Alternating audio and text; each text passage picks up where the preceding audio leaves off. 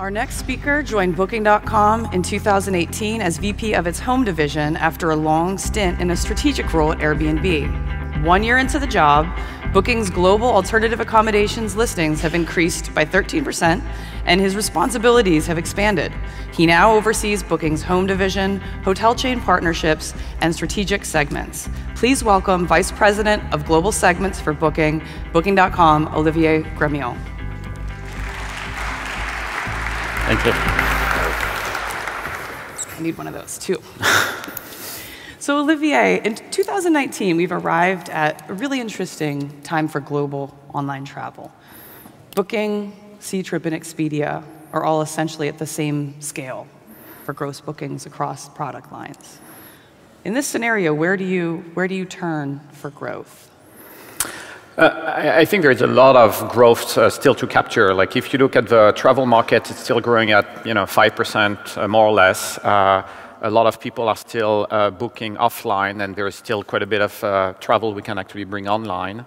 And then, within this segment, on our side, there's still a lot of things we can do. Whether it's in the accommodation segment, we are going at one segment after another, obviously coming from the hotel side, but adding additional segments and strengthening them as we can. And then obviously going to more parts of the travel, from transport to experiences and other places. So there is still, I think for us, but for everybody, a lot of growth potential in the future. And that's what Glenn always likes to say, right? That there's lots of runway, there's all this stuff that's still offline, whether you're looking at regions or segments.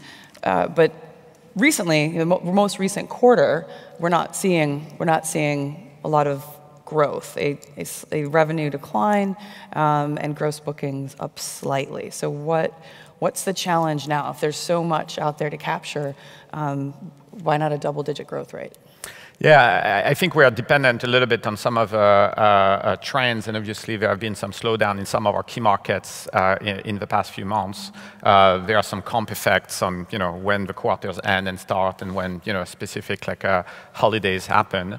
And I think the market is still, the potential is still out there, and it's our responsibility to go and capture it. So that's what we are trying to do, putting things in order in the segments that I'm in charge of. What we are trying to do is size the opportunities of each of the segments, whether it's home, whether it's like B&Bs and all of them, and prioritize them and go one after the other. So we are putting in place a structure to be able to actually capture everything, because our goal is to have all the types of accommodation on the platform at scale. We have 28 million options to choose from right now. Nobody has that scale, especially all over the world. So we have a head start, but we need to continue to actually bring that supply online to make sure that people can actually find everything they want for every type of travel.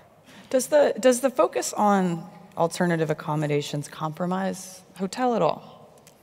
No, because if you look at it, obviously we started from the hotel business and added the homes and apartments afterwards, and you see that most people actually use both. So you don't have like a hotel guest on one side and a homes guest on the other. It's just the same guest. It's just depending on what you are doing. So many of you might actually be using a hotel right now if you stay one night in Amsterdam, and then next weekend you might actually choose a B&B in the countryside, and then you'll have a villa for your summer vacation. So the guests are actually the same. It's just they are using things for different options. So when we look at our customer base, 40 million of our customers in the past 12 months actually booked home and accommodation, and a lot of them actually booked both. We don't have that many people who actually book one or the other. More and more of our guests actually book both, depending on the situation. So are you seeing that go up within Europe still, or the travelers who are booking both? Yeah, it's going up, and it has been how we grew so far, because many people still don't know that we have homes and apartments. So the vast majority of them learn that we have homes and apartments not from our advertising or anything, but just by being on the website. So many of them actually start to look with no specific accommodation in mind, and they see, oh, and obviously they're on multiple websites like anybody, and they see we have homes and apartments, and they say, oh yeah, I didn't know that, so I'm going to book one.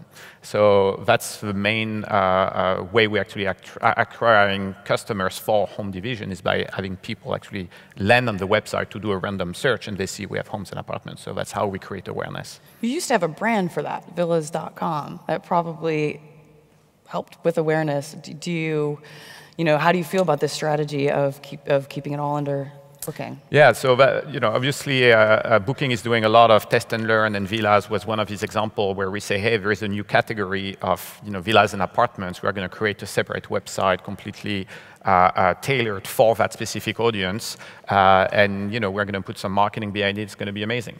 The thing that we found out is the vast majority of the bookings we had for homes and apartments were actually on Booking.com, not on Villas.com. And that's where we actually realized that what people want, and all the surveys that have been done since then, confirm that people want to have everything on the same platform. So we made that switch pretty early, several years ago, but you see that everybody in the industry is actually doing the same, whether the home platform adding hotels or the hotel platform adding homes. So everybody is getting into the same game. Yeah, so speaking of that, of course, Marriott recently made an announcement, historically Choice and Wyndham have both dabbled in alternative accommodations, and there's a lot of stepping in and stepping out, and Marriott's certainly the biggest to do it, and they've got some strength with their loyalty program that some people think makes this potentially a bigger move than for others and have done it in the past. Do you think this will be a different story, that will alternative accommodations become, vacation rentals become a big part of the Marriott brand? So it's still relatively small compared to what they do, right? Like I think they have 2,000 homes right now that you can book. I think 90+% of the bookings were done by loyalty members. Some of them redeeming points actually to do that. But I think it's a great move for them. And obviously, as you said, many of the chains have tested the waters in the past few years.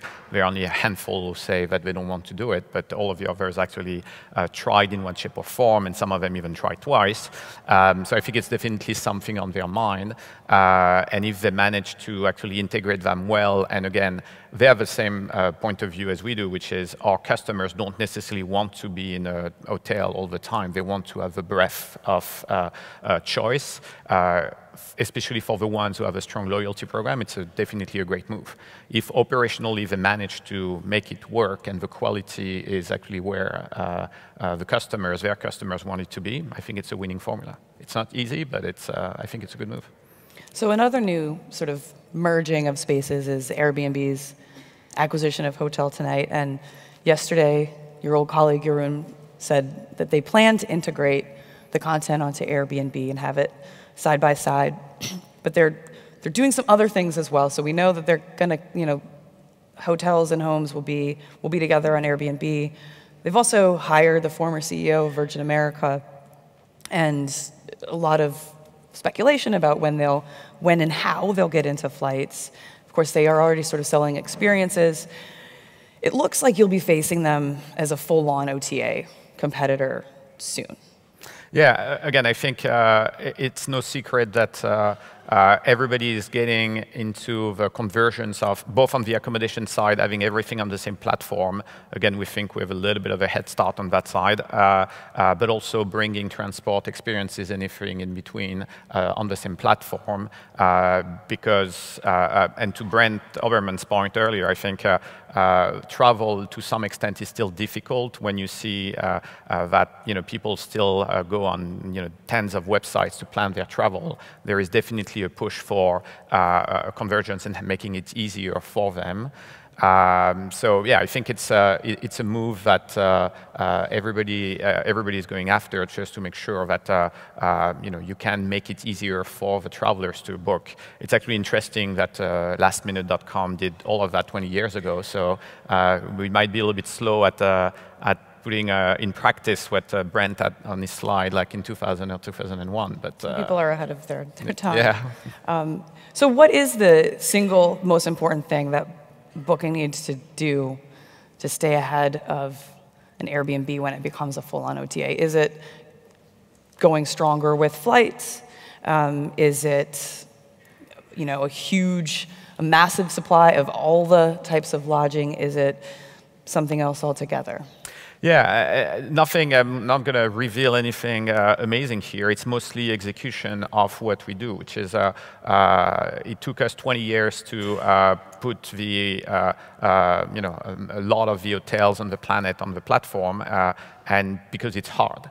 We have 213 offices in the world just to actually do that, to actually go hotel by hotel, one by one, to bring them on the platform. We have thousands of people in our own customer support centers because it's actually a tough business.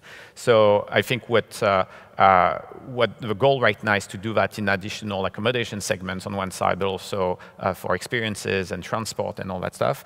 And doing that is already complicated, and then putting all together and integrating everything and making it a seamless journey for the guests, brings this challenge. So I've heard this morning that we are not necessarily innovating as much as we should as an industry. Maybe some of it is because we had like good years with our core business, all of us, but also mostly because I think it's difficult.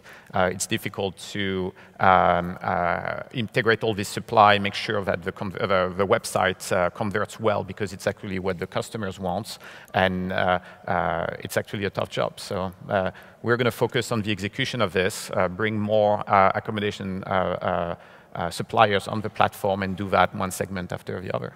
So speaking of suppliers, you've rolled out some new tools for individual homeowners, and you've got a lot of property managers on the platform, and they obviously bring in more scale. What is attractive to you about the long tail of individual homeowners? Yeah, so a few things. Obviously, we come from a DNA of a professional segment through our relationship with the hotels. So we started by having property managers on the platform because our tools were actually more designed for hoteliers. So it was easier for the professionals to actually use our website. And a couple of years ago, we started to roll out new tools for the single property owners, people like you and me, who are actually putting their apartments when they go away. But it's a different business who needs different tools, mostly tools that are simpler to use. A lot of the things we have released recently is actually porting a lot of the functionality we had on desktop on our app, our partner-facing app, just to make sure that, because people want to actually answer their messages and stuff on the app, not on the desktop. This specific segment is interesting because in some cities, it's the only thing that is legal. So if you want to have some supply in places like Amsterdam and Paris and Barcelona and others, at some point you need to have people who actually share their home when they go on vacation, because renting out entire buildings, entire apartments is not, in most cases, of whether highly regulated or completely illegal.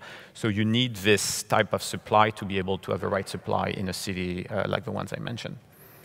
So another area where you're making some bigger changes is activities. Mm-hmm. You've had them available behind post-hotel booking, and now you're bringing it up front, out from behind the wall. And it seems like that has taken a while. What took so long? What was the holdup? Yeah, the main thing we were doing by putting it after the accommodation booking was actually a few things. One is we had all the traffic, so it was much easier to actually test this way than actually acquiring traffic for people who just want experiences. So it made it easy. It forced us also to build a connection between the information we had on the accommodation side and what we could propose as experiences. So we did quite a bit on the personalization of what experiences we actually show you. If we know that you booked 2 rooms in a hotel or a villa with like 3 kids, we are not necessarily going to show you the same experiences as if you are alone booking for one night in a city. So there were a lot of things that that it forced us to do because we were doing it in that order. I think now it's a little bit the easier part, like making people book accommodation experiences right away is actually quite easier. So we start with 10 cities right now, and then we'll roll that to all of the cities we are in at some point. So we're in more than 150 cities with experiences right now. So it was a deliberate choice to be able to actually test the product and improve it before we actually flipped it the other way around. So there's some competition in that space with companies that maybe don't have that advantage of the scale of traffic, the established hotels business, but they do have a focus on activities and a lot of recent investment. Do you, at the same time, when you look right now, I would say they're not offering a super innovative, differentiated experience for discovering activities. Do you expect, though, to fall behind in that space as Klook and Get Your Guide become more adept? Yeah, so it's always easier when you focus only on one thing to actually make it great because you develop specifically for this. I think the one of you were here for Ram's speech yesterday. Ram, in our organization, who takes care of all the experiences, that's the only thing he does all day. So to some extent, we isolated that part of the business to make sure that he could be as if he was an independent player. But on the other hand, he has the benefit of having the Booking.com accommodation business behind him. And obviously, one of the big issue in the experiences space is the take rate that you have if you take the commission on the price that people pay is actually much lower than what you have on the hotel side. So when you can have, quote unquote, free traffic because you have a brand or because you have the traffic of the accommodation side, it makes the economics much easier, and that's where it makes it easier for us to actually invest in that field. But I think a lot of the players out there who are just focusing on this are doing great in terms of product development. Everybody has their niche. Some of them wants to make sure they have only specific types of experiences. Our point of view is we don't have a specific dogma on this. Like if people want to go to Madame Tussauds next door to the Heineken experience, as it was mentioned yesterday, they should be able to do it. And if some others want to have more niche experience, they should have that as well. So we really have the same point of view as the one we have on the accommodation side is we are not choosing on behalf of a customer. We give all the options. We make sure that we can actually filter these options or find what they need or personalize them for them. But then it's their choice to actually, choose one experience, one accommodation, whatever it is. Our job is to provide as much as we can. Olivier, Brent said earlier that the large companies are not being innovative. They're too short term. What's your comment to that? Yeah, so again, I think there is a difference between putting things on a slide like Brent did 20 years ago and actually doing the execution. So I think what we realized was, again, it's difficult to do because you have to aggregate and put online a lot of this supply that didn't exist in the past. But I still take his point, which is like if you look at from a customer point of view, whether the travel booking experience and planning is actually 10 times better than it was 2 or 3 years ago or 10 years ago, I would say not necessarily. So is it because we are not innovating enough, or is it because it's actually more difficult than everybody thought it would be? I think it's a little bit of a combination of the two. In the activity space, it's also easy to imagine a scenario where we get into some heavy discounting for customer acquisition on the part of those activities-focused players that need to acquire customers. Is that something that, in that scenario, can Booking stay out of that, or would you need to? Again, I think if you look at the economics and let's say 50% of the traffic you need to acquire to have experiences and 50% comes from your accommodation business, it's always better to have to spend money on 50% only than having to spend it on 100%. So I don't think it's necessarily a huge issue for us because we can invest money if needed to actually acquire customers, but we have this huge, customer base that we have already that we can tap into virtually for free. And the good thing as well about it is, again, like we can also tailor the experiences based on the information we have about you on your accommodation. If you come on an app and you try to find an experience here, we don't know who you are, we don't know much about you, we don't know who you are traveling with this time, so it's much more difficult to actually personalize the options we give you than if we already know that you booked an accommodation in a specific price range, so you want more luxury or not, that you booked a big car or not, so we know if you have a car, so it might be easier to send you to places where there are specific experiences that require a car. So we have so much more information in that part of the flow. Again, that's why we started there, because it makes the experience much better. There are still people who actually just open the app and want to actually book an experience from scratch. And then we'll play with the others in that camp. But I think when we can actually use the information we have from the other lines of business, we will. So another big announcement in the space, or another announcement in our space over the past few days was Google, bringing the travel experience under one URL and pulling some of more of the pieces together that had been disparate. Is that a big development, an incremental change? How do you see that? Yeah, I would say it's a big development that everybody knew would happen quite soon, right? Like obviously, Google has been building their hotel ads, their flights, Google Trips, and many things. And everybody in this room most likely was expecting them at some point to put all of that together. They actually started to do that on mobile before they did on desktop, and they started to put things in Maps before they actually built the desktop version that they announced a couple of days ago.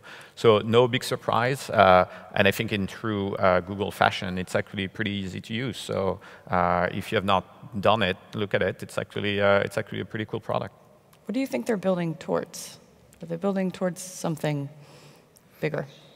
Yeah, but they are pretty transparent about the fact that they want to make things easier to search and on Google in general, not only in travel. So obviously, we always think Google having these big plans and whatever, but when you talk to them and you spend some time with them, you realize that no, they are just sticking to what they've said they would do for quite some time. So again, it's not a big surprise when you have like 5 different products in travel that at some point you bring them under the same umbrella because it makes it easier for the customers to use. So, but it's an interesting product. Could go on about Google, but we're almost out of time, so I do want to do a quick true-false game with you, Olivier. Okay. All right, so activities are a great but ancillary product. False, because I think it's actually part of a trip. So it's not only ancillary, they actually make, and again, like you see that us and Google and others are actually integrating more and more of the different parts of the trip. So this needs to be consistent with each other. So it's more than ancillary. Private accommodations are the next big thing in business travel. Partially true, I would say. I think a private accommodation will never manage to beat a hotel in terms of if you want to go in 3 different cities in Europe in the same week and you need to check in late and have your laundry done and have room service and whatever, there is no way private accommodation will beat that, even if you manage to integrate like a Deliveroo or Uber Eats on one side and somebody to pick up your laundry at 1 a.m. and stuff. It's just not going to work. So I think a part of business travel, definitely, and we've seen quite a bit of that in the past already, but disrupting entirely the business travel, no. Amazon will be selling travel products by 2020. Well, they've tried in the past, again, like it's not a secret in the industry that they are going one vertical by 2020, after the other. true or false? I would say false. Okay. And finally, except we're having a partnership with them right now, so I don't know if it counts as doing something in travel, but no, building a full travel product in 2020, I would say false. All right. And the only thing that could make Amsterdam better would be scooter sharing. Yes. How much time do we have on scooters? No. And the reason is people are biking a lot in Amsterdam, and it's good that way. So if there could be more bikes and less scooters, it would be great. All right. Thank you very much, ladies and gentlemen. Olivier Grémillon.